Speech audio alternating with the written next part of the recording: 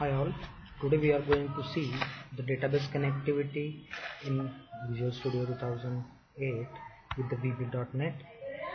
First of all, we will create a new project. I am going to give a name to the project like DB Connect.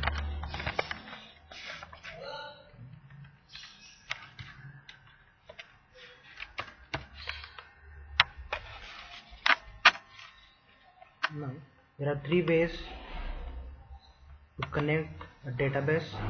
First, from the data tab, add new data source. Second, from data sources, the left hand side window.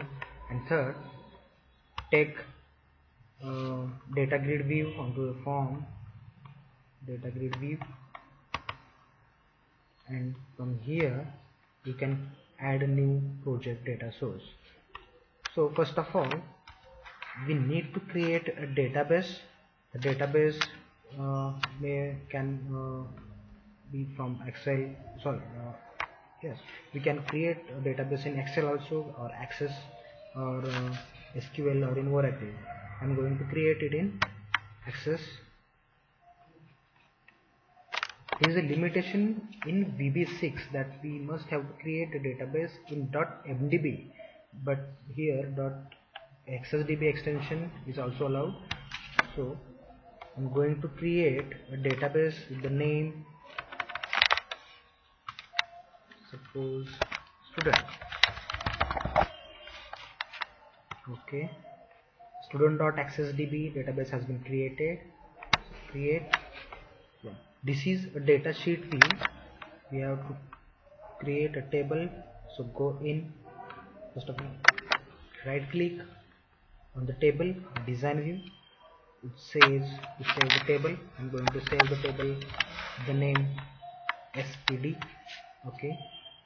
First of all, student has the fields as role, which is auto number field, then as name, which is text field, and as class, which is also text field. I'm going to datasheet view again. It says save. Yes. There is no need to put sRole because sRole is an auto number field. Hence, I'm going to put remaining records as class FYBCA, second B, student name B, class UYBCA, class C, class SYBCA. So we can insert as many records as you want. So I'm going to save MDB, close. Now the main part is to connect the database with our application. So I have already told that there are three ways. First of all, go to data tab, or you can add it from data sources. Here the four tabs are there in Solution Explorer tab, Class View tab, Property Manager tab, and Data Sources tab. If Data Sources tab is not available here, then go to Data and Show Data Sources. Click on Data Sources, then it will be displayed. Now add new data source. Then here this window will open. Select databases. If not, next select the database. Now here, if data source is Access, then the data provider must be OLEDB. If the SQL database file you are going to connect, then here the SQL server must be there. We are going to attach the SQL file, hence here the data source, data provider must be OLEDB, which is by default. Now the database file name, browse,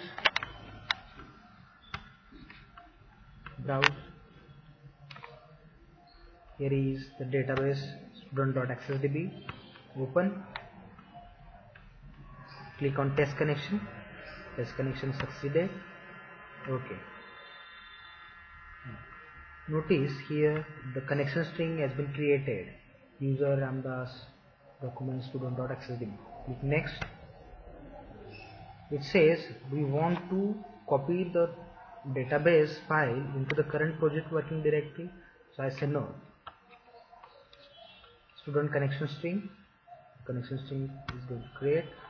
Now our database has one single table, that is std.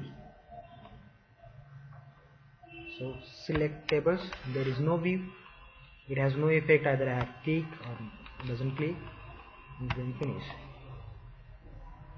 Data set is also created. Here the student table is put into the data sources tab.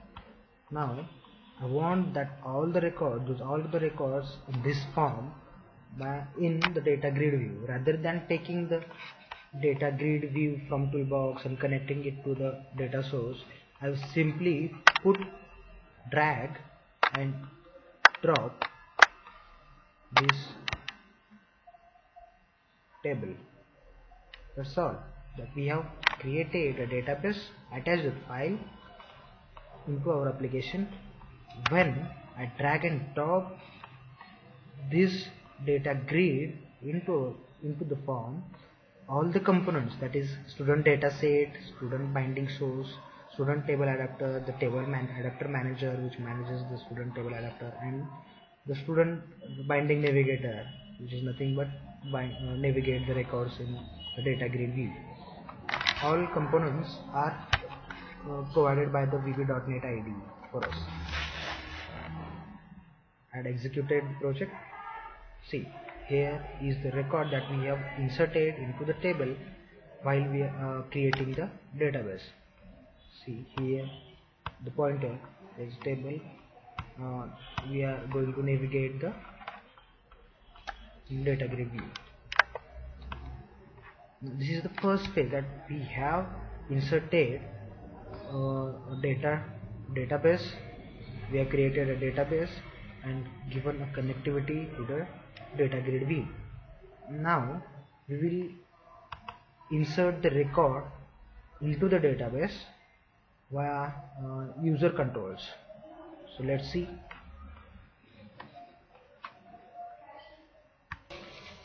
So now we are going to insert the record into the database with the help of two text boxes.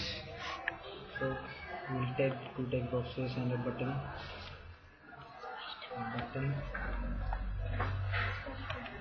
We are going to fire and click event this button and two text boxes.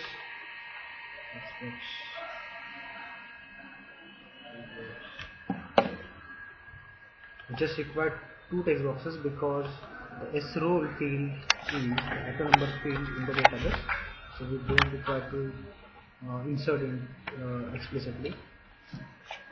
We will change the name with insert text property.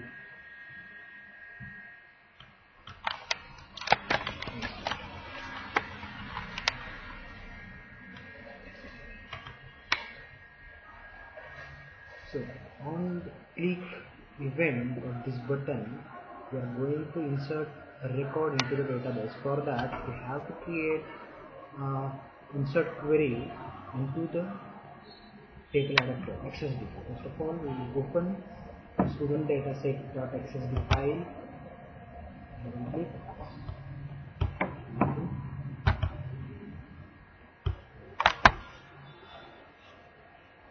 Right click on std table adapter, add query.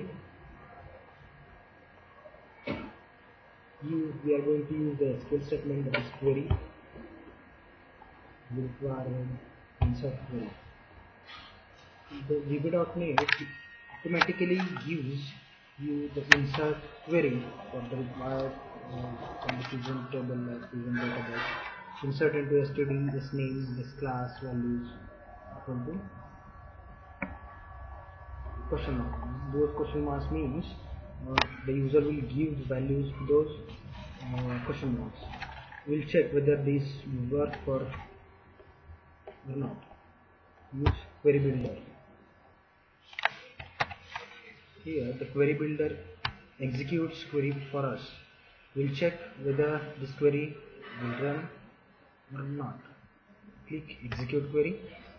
Now for this first question mark I am going to provide a value, that is sname, suppose nrc, and class JS. Okay, one row affected by the last query means the insertion operation has completed successfully. Okay, now we'll name that query insert student.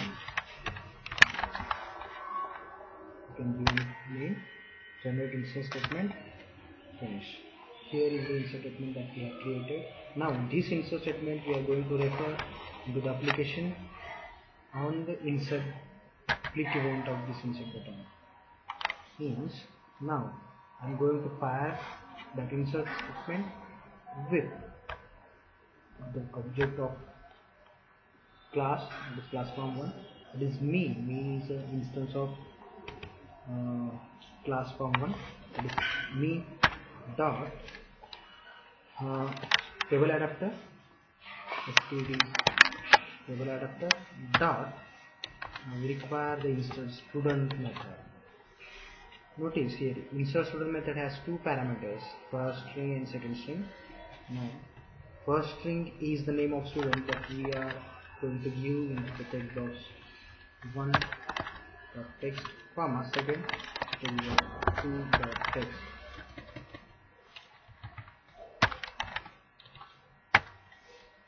And display the message box.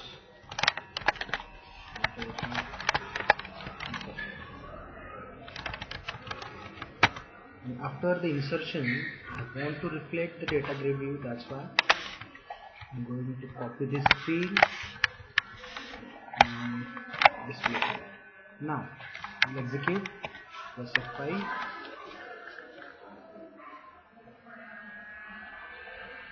Here 4 records are here. Now I'm going to insert another record.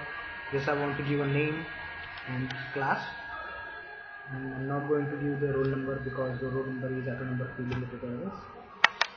Now name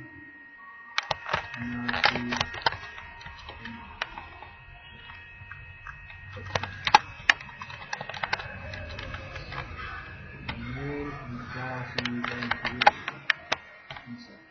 Data is inserted and the record is inserted. That's it for the insertion operation. Thank you.